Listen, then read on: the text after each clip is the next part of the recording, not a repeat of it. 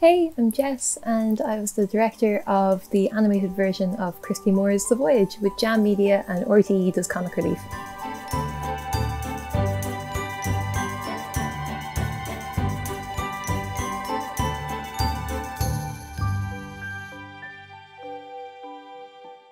Yeah, so the guys from RTÉ does Comic Relief got in touch with Jam and said that they were looking for a video or like an animation to go with a recording that they had of Christy singing The Voyage down his phone on the Ray D'Arcy show. He specifically kind of made mention of the fact that as a grandparent himself, like it was quite hard to not be able to hug your grandkids, and obviously the grandkids didn't really understand why they couldn't hug their grandparents.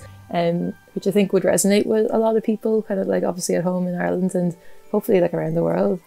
Because we were working to such a tight deadline, I went to Adobe Stock and just took a load of footage, like trawled it through the clips and kind of built up a short film. And it kind of started the idea rolling that we could rotoscope an animation over the footage. The animators wouldn't have to start from scratch, and they'd have the reference. And then we'd also get to keep the kind of cinematic aspects found in the footage, like the lighting and nice like cinematography. So the style we were going for was kind of like a cute illustrated type of style. Like we knew there would be families and kids watching. So that's why we used Photoshop to get like a real like kind of pencil texture going on.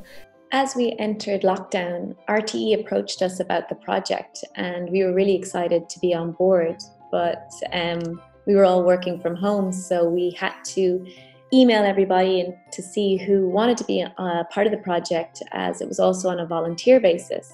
And we had a brilliant response with over 19 animators and compers coming on board. During these challenging times, it was really special that we were given an opportunity where we could create something and coming together while being apart. And we created something really meaningful. And this was hugely down to Jam's organizational skills and also down to the incredible generosity of the team, the volunteers that made this all possible and created something that we're all incredibly proud of to be a part of. Now gathered round us, we have our own crew.